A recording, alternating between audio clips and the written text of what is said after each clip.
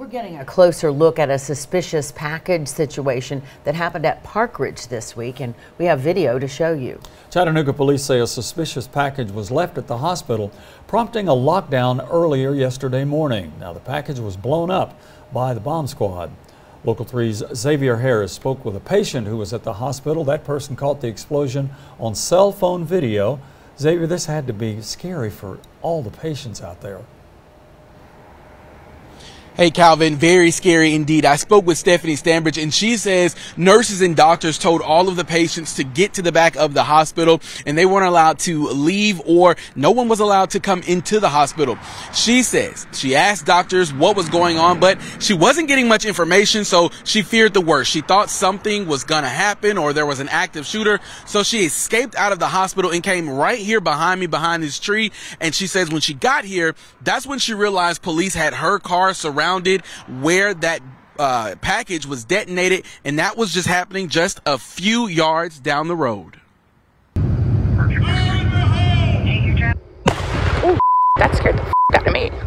And it literally blew me on my butt. Stephanie Standridge says for 3 hours she was hiding behind a tree at Parkridge Medical Center, afraid. At first, they weren't, all the cops were, in little huddles, but nobody was really scrambling around. I didn't really understand what was going on. She says it happened around 2 a.m. She was sitting in the lobby and hears over the intercom. We hear that the hospital is going on lockdown. Standridge says all of the nurses grabbed patients and put them in hallways. She says they were instructed to stay away from all windows, doors, and no one could leave or enter the building. She says she asked what was going on, but could not get any information. I did at that moment tell them that I was completely uncomfortable with sitting there. Thinking the worst, Standridge says she wanted to get out of the hospital to get to her car and get home. She says as the nurse turned her back, and boom, we booked it on the stairs. We just took off down the stairs, and I was like, I don't want to be stuck here. She says by the time she made it out of the hospital, police had the area around her car blocked off.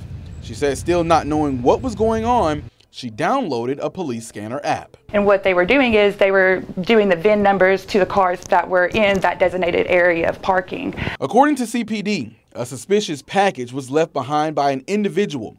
CPD responded, and our bomb squad was requested to respond to the scene.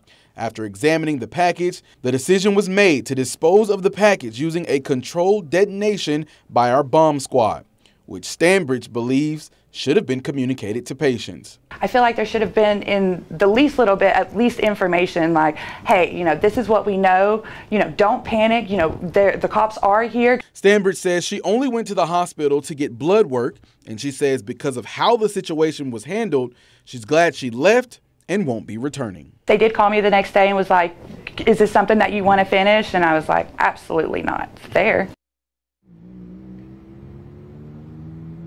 Now, I did reach out to Parkridge Medical Center for a statement, and they responded saying that they continued their operation before daybreak, and they referred all of our other questions to the Chattanooga Police Department. For now, we're live in Chattanooga. I'm Xavier Harris, Local 3 News.